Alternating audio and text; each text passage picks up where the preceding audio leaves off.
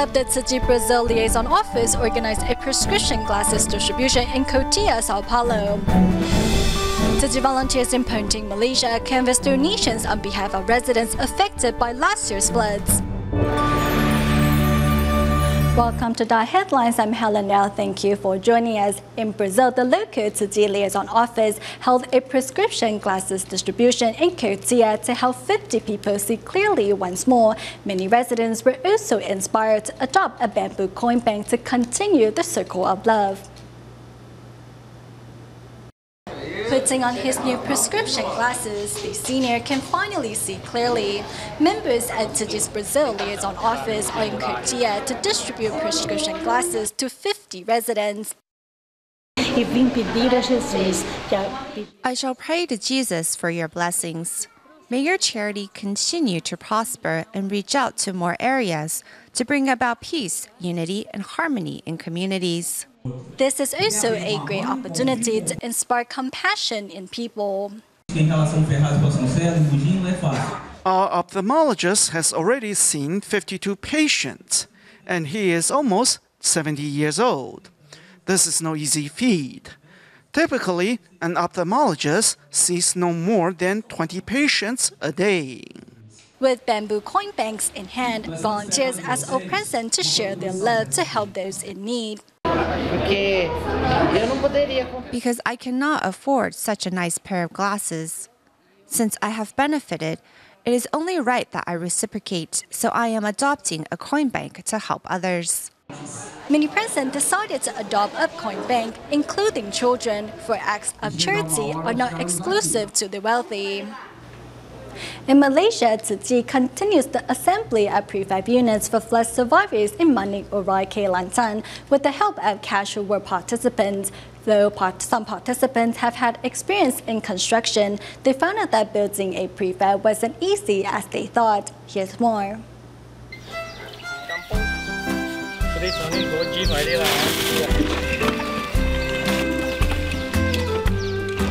In Kelantan, working on the construction of the prefab units for flood survivors, workers make sure each home is done right. Among them is慈济volunteer Wang Yongshi, who is helping to supervise the project. It's getting better and better, but we're still learning. Among the casual work participants is Zanel Abedin. Though he has had previous experience in construction, he had to learn from square one, just like everyone else when starting out. We need to attend a course first to make sure the details of the assembly process are done right. Although I have experience in building homes, the prefabs are new to me. If I had not attended the lessons, I wouldn't know how the units could be assembled. Step by step, volunteers make sure each prefab is built to perfection. It's leveled. When it's leveled, the assembly process will be smoother and the outcome better. Seeing the local residents' dedication to the construction, Wang is deeply moved.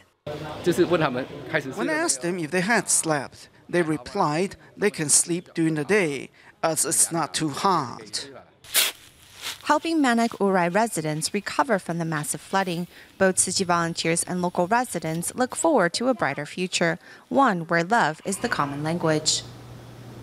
Among the recent controversies surrounding the慈济Foundation, one is the building materials used to construct the Jingsi halls. Many believe that the halls are designed with high-end construction materials. However, the truth is all Jingsi halls were built to be sturdy and strong, but also environmentally friendly. Walking into the Jingsi Hall, one can feel a sense of peace and calmness. The Jingsi Hall and its surrounding make me feel at ease. I feel a sense of stillness when I walk into the Jingsi Hall. The building is very simple and unadorned.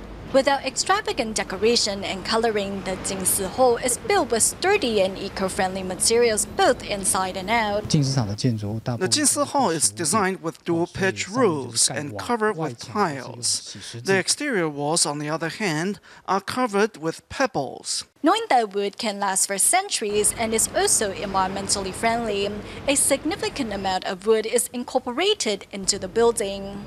If you maintain a wooden construction regularly, it can last hundreds of years. The use of wood can be seen in a lot of historical architecture. Besides using green materials, the space inside the venue is also designed to reduce energy consumption.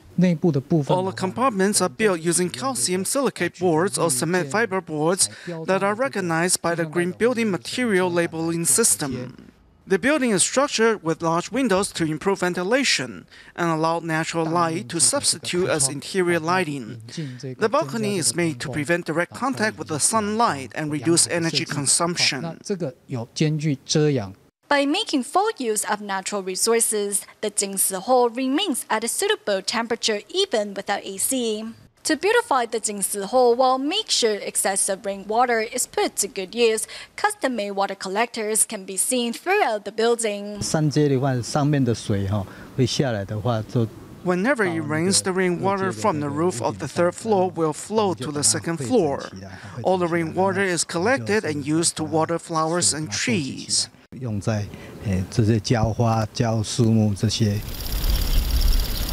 To lessen the burden on the planet, the Jingsi Hall avoids using concrete pavement to allow the earth to breathe. The Jingsi Hall is surrounded by a lush green field and paved with interlocking bricks. These bricks make sure excessive rainwater can pass through. Using water-efficient faucets, dual-flush toilets, and energy-saving light bulbs, the Jingsi Hall makes sure no resources are being wasted. The Jingsi Hall is not only a gathering place for Tzu volunteers, but also serves as a cultivation ground. The solemn building is sturdy and environmentally friendly too. As the Jingsi Hall is sturdy enough to withstand strong wind and rain whenever a natural disaster strikes, it can also be used as an emergency shelter. As the recycling industry expands in Taiwan, the focus now has turned to more eco-friendly processing techniques and even providing feedback to manufacturers so they may come up with products that either use these reclaimed materials or are easier to be taken apart to be reclaimed. Here's our fourth report on urban mining. The SIM cards found on any type of smart cards have a thin gold coating. Perhaps from 1 ton of this, we can harness 300 to 500 grams of gold. And already that would be more than efficient than mining. More and more people are now aware that garbage can really be turned into gold. So just how should urban mining evolve? The first is more eco-friendly processing. Traditionally, king's water is used to melt the whole thing down. So there will also be a lot of copper and nickel in a solution. Though cyanide can help remove the gold, it is highly toxic, and if proper safety measures are not followed, operators can easily get poisoned. In this bath, by heating and passing the gold through a light current, soon the gold color turns silverish. This method uses a neutral solution and does not require the change of solution. This is gold mud, which we have successfully separated. By drying the mud, we can then melt it to refine the gold. This company focuses on eco-friendly metal reclamation techniques and has won recognitions internationally. Every metal has its own reduction potential. By creating an environment most suitable for gold's reduction, it will naturally be separated. There are also academic institutions focused on such research. In Taiwan, steel refining creates some 160,000 tons of dust a year, which contains 64,000 tons of coarse zinc oxide. In zinc mines, the typical concentration in ores is about 30%, which is already good enough for refining. But 30% of this residual dust is zinc as well. As such residual dust comes from industrial waste, it is also full of impurities. Traditionally, washing the dust with acidic chemical solution would be used to reclaim the metal, but here they have found an easier way. Because it's industrial waste, it also contains chlorate. And through scrubbing, we force the particles to rub against each other to remove the chlorate. Next, we will apply magnetic separation to remove the ferrite. This way, the zinc concentration will be increased. Take scrubbing, for example. In mineral processing, it is a common technique, but it has never been used on treating waste. Thus, taking a cross-disciplinary approach is very important. Combining the specialties of various professions can help improve the efficiency of urban mining. Another direction to take is purity at the source.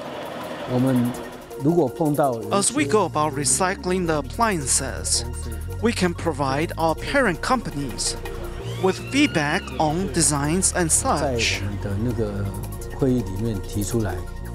As Xie's company was founded by several major consumer electronics manufacturers in Taiwan, his job includes providing feedback to the parent companies, so products could be more environmentally friendly right when they are designed. The best way is for them to use the reclaimed materials during manufacturing or apply designs to make recycling easier.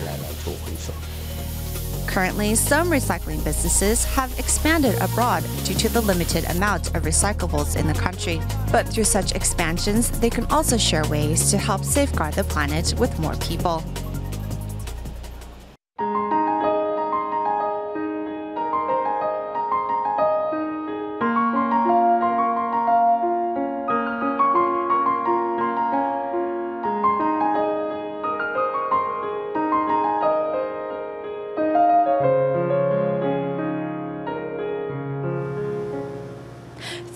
After one of the worst floods swept across Malaysia in December last year, the quest to aid those affected continues. This time, Tzu Chi volunteers in Pontian hit the streets and traditional markets to canvass for donations. A kind-hearted bistro owner even donated his profits for one day to Tzu Chi to help the flood victims.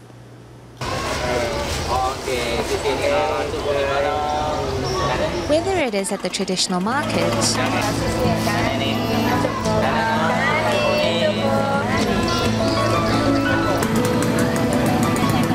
We're just doing what we can. This is something we can do.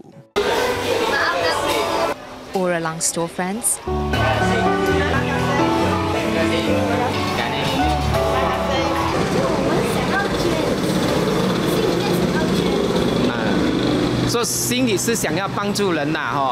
from sunrise to sunset, Tzu Chi volunteers can be seen canvassing for donations for the December flood victims. The loving kindness of members of the public is transpiring everywhere, including this restaurant. 早上几点起来煮？早上6点多。那今天你记得吗？你没有算刚才你总共煮了多少样菜？今天啊，14、15样吧。 Plate after plate of tasty and appealing food makes its way out of the kitchen. In a quest to help the flood victims, the bistro owner decided to donate their profit for the day to Tzu Chi. We are very privileged to have the opportunity to organize this charity fundraiser to help the flood victims.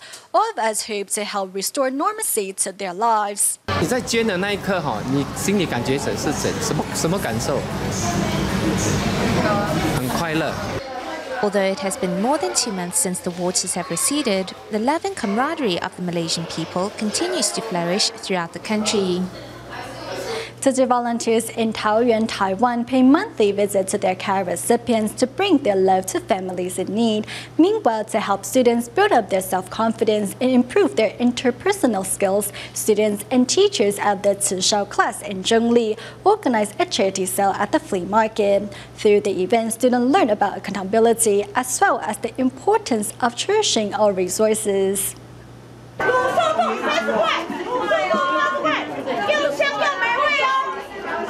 To teach students about accountability and how to be more independent, teachers of the Zhongli Tzu Shao class started the new term by organizing a charity sale at the flea market. The flea market provides a great platform for us to convey the message of recycling and how we can extend an item's life cycle. The proceeds from our charity fundraiser will be used to help those in need. This is a great event that allows us to practice charity and cultivate our humanitarianism. For students, organizing a charity sale is no easy feat. However, class moms and teachers guided them throughout the entire process in the hope that this experience may help them develop strong interpersonal skills. Guava, we're selling guavas. delicious guavas for sale. 很少接触到 I 这 don't 类 take 了。 part in these events very often, so it's very refreshing for me. Honestly, I finally understand the laborious nature of a night market vendor's job.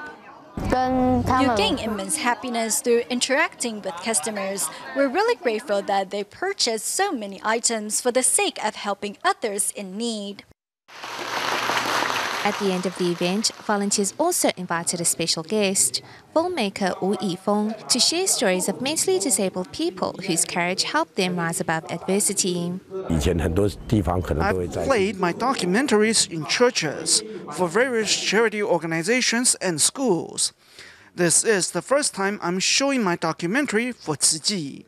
But I hope there will be more opportunities like this in the future. All religions have a common denominator, and that is love. Realizing how blessed and fortunate they are after witnessing the suffering of others, these students go home with gratitude in their hearts, more determined to help others in need.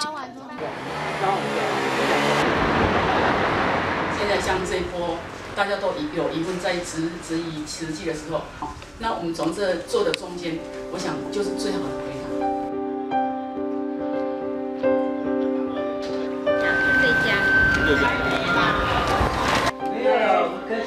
他们看一下帮回来了，我都是浑身是痛，浑身痛。他那个没有力量的了。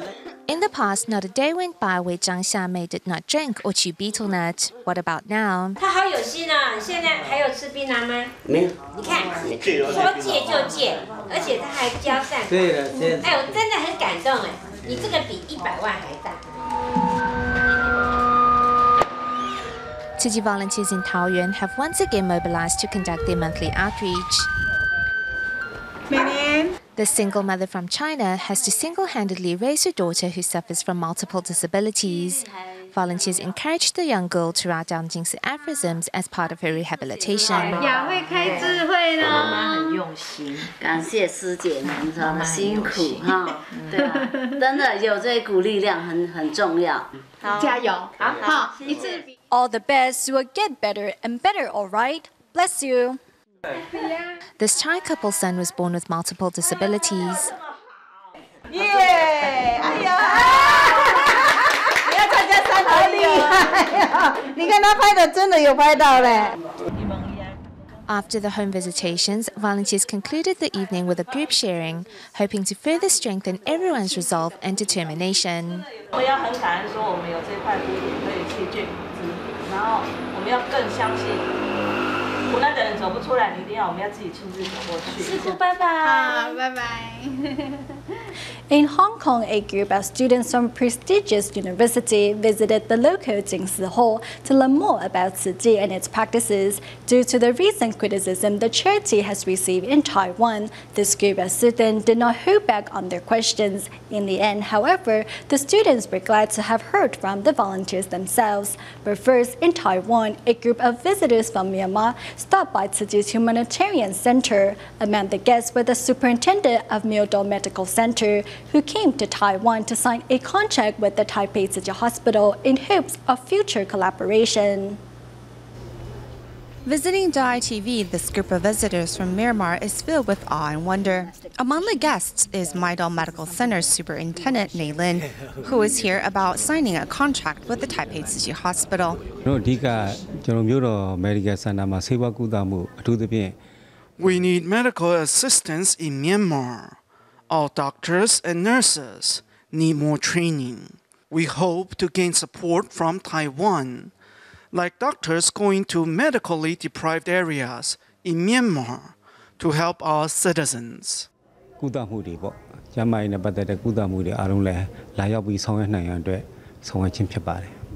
Entering the new studio, the visitors get a behind-the-scenes experience of DaAi TV, but actually, Myanmar has known about Tzu Chi since 2008. In 2008, when Myanmar was hit with a cyclone, many Tzu Chi volunteers came to our country to help us. When we heard that Tzu Chi Foundation was coming to our rescue, we were really happy.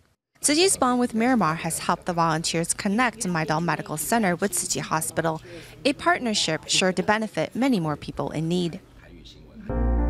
Meanwhile, a group of students from Hong Kong Baptist University, a school known for strong Christian values and academic excellence in science and math, is visiting the local Jingsi Hall. During the Q&A segment of the visit, the HKBU students asked several hard questions. First, they inquired how Tzu Chi uses the funds donated by the public. Upon learning that donations are spent in accordance to the private donor's request, one student had this to say. Tzu Chi doesn't just give money away to the poor. They make sure those that receive the money are really in need. This is something they carefully hand out, whether it's for long-term financial support or short-term emergency response. I'm really impressed with this Buddhist organization and their ideals. Another student saw the truth for herself. I went to the bathroom earlier and saw that every volunteer takes turns cleaning the toilets. In this way, they save money on a cleaning person. I saw how the organization grew from one Dharma master to a charity organization with chapters in different countries. I also saw how in various natural disasters, they help disaster survivors with emergency relief. This is something that I find admirable, as this assistance to the survivors is probably the thing they need the most at the time. Learning that compassion for human beings is not bound by race, faith, or creed, these students take home lessons to last them a lifetime. In Taiwan, 50 recycling coordinators from Da'an, Zhongzhen, Zhongshan, Wanhua, and Datong districts have pulled together to share their insights on conservation with each other in order to promote such knowledge to more families. Let's now join them. In Taipei, Taiwan, Northern District recycling coordinators come together to exchange their ideas on how best to promote recycling at a Tzu Chi Wulong recycling station. The philosophy of Tzu Chi's recycling mission is to make the planet a better place, right? By sharing Tzu Chi's recycling concepts, senior volunteers hope everyone can safeguard the planet with love and pass on the idea of environmentalism to the public. We should let the public know that recyclables need to be rinsed before they can be categorized in the right section, and teach them which ones can be recycled and which ones cannot. When people bring unsorted recyclables, instead of accepting them, it is our duty to educate them on the right way of recycling. We are not just sorting recyclables at the station. Instead, we should teach the public on different ways of keeping our planet clean and our souls pure. If we fail to come here, we would not have the chance to learn from others' experience. This is a meaningful gathering. Recycling volunteers not only recycle in their daily lives, but also share their recycling knowledge and experience with the community. We go to Hubei, China at the end of the show, where Tzu Chi volunteers in Wuhan organized a seminar on environmental protection. Besides teaching members of the public how to sort their recyclables correctly, the volunteers also explain why going meatless is good for both the body and the planet. We'll leave you with these images. Thank you for watching DaAi Headlines. Goodbye.